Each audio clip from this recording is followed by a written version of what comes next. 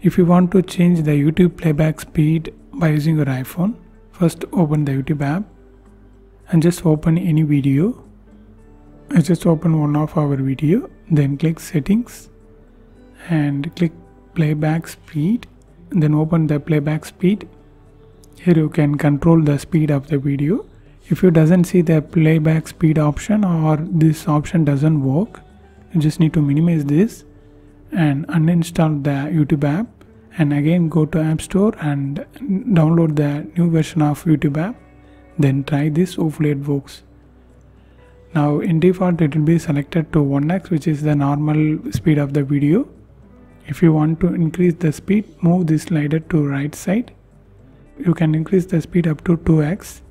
If you want to reduce the speed of the video, move this slider to left.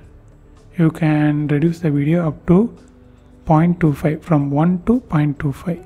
So this is how you need to do, and if you want to know more videos about YouTube, watch this video.